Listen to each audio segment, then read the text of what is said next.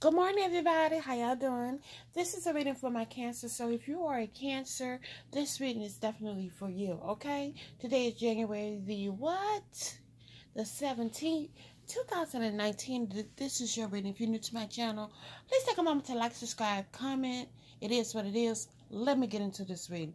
I see that some of you Cancers are definitely weighing your options in regard to some things that are going on in your life. You've been thinking extremely hard about something. You're going to come up with the answer you need. You have the Six of Wands. You're going to be very victorious with something in your life. You also have a Scorpio here in your life. Now, Scorpio talks about transformation, endings of things, but yet new beginnings. Wow. So you have changes coming up for you. You have an Ace of Wands. So this is a time for creativity and things of that sort. You see the butterfly? Awesome. Changes is about to take place for Cancers. I do see the Nine of Pentacles here. That's a beautiful card, ain't it, y'all? Look how pretty. Wow. Things about to flourish for you. You're waiting for your ships to come in. They're definitely coming in. Also, you have the Knight of Wands. This is the fire sign charging in to offer you some love, possibly giving you a message. This person is a Leo, Sagittarius. Then you have the Ten of Swords. This might have held him back card. Somebody took somebody to hell him back here. But you know what? This is an ending as well. You see? Endings here with the Scorpio card. Endings here with this Ten of Swords.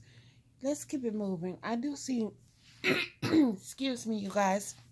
The Shadow Side card is here. Shadow Side talks about sometimes people give up their power to other people. And some y'all need to grab that shit back. If that's you, take it back. It'll be somebody you're dealing with as well. You know what I mean? Shadow Side could be that side that you keep hidden, that you don't want nobody to see about you. But it's there, lurking. Yes, it is. All right, you guys. So you have the...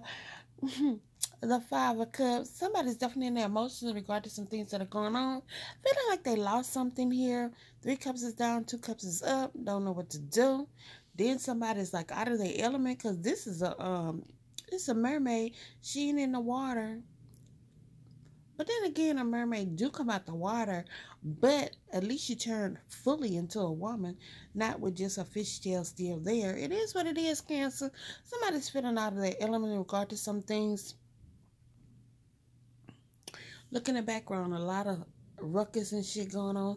Y'all got some things going on with you, Cancers, is what I'm saying. And somebody don't want to see things what they truly are. Need to make a head over heart decision, but yet they cross up to the universe. What I said, they take that blindfold off and cross yourself to the universe so you can get the answers you need so they can get in there and help you. Some of y'all need to look at things from a different perspective. Sometimes it's not all about you. This is also the sacrifice card draw. Or maybe somebody want to sacrifice something or something of that nature. But it's definitely needed to look at things from a different perspective. I do see plenty of offers coming in for you here with the 7 of Cups. Not all offers is good if y'all looking these cups. Be wise when choosing. You think they got that magician on that? No. Here's a Leo card. You have a Leo in your midst, or you need your strength in order to deal with something that's going to be ending soon. These 2 endings here, you're going to need your strength to deal with that. There's some communication. You might need your strength to talk to somebody as well, because communication needs to happen fast here is what I'm seeing. Some of y'all definitely reminiscing about the past. This is the 6 of Cups. You can think about when you were little. You can think about somebody that's passed over or something of that nature. But what you need to know about that is that they're always with you. So you can always talk to them, always. Your last card, Cancers. No, that ain't the last card. I don't know why I keep saying that. I see you have the 8 of Cups, and the 8 of Cups talks about walking away from people, placing things that no longer serve you. But however, I do see new love coming in on the horizon for you here with this Lovers card. Somebody's definitely bound in their mind in regard to some things, but this person is in this position because they want to be. It's not like they can't get out of it. You're definitely waiting here, but you need to make a decision. I see, Cancer, that y'all have traveled a long, hard road here, carrying